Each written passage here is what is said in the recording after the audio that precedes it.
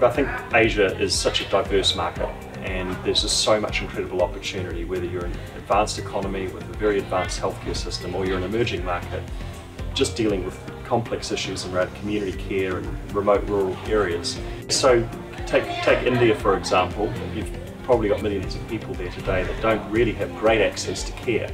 So thinking about that problem and how do we make care more available to these people? How do we ensure that the maternal death rates drop significantly from where they are today?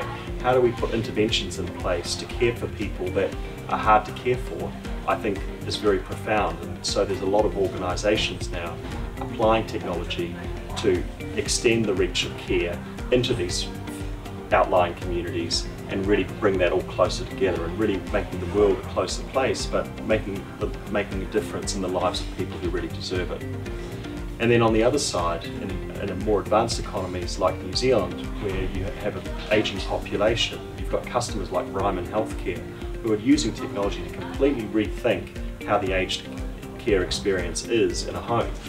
And so they're building technology to make it easier for nurses to do their jobs, but more interestingly, they're using technology to change the lives of patients and putting technology in the hands of patients so they can be engaged in their care and with their family as well.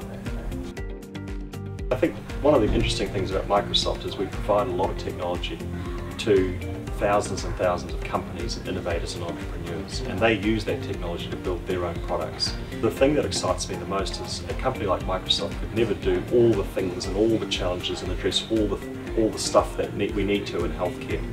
But working with thousands of innovators and startups and healthcare ISVs and customers that are running hospitals and clinics, that's where real innovation happens.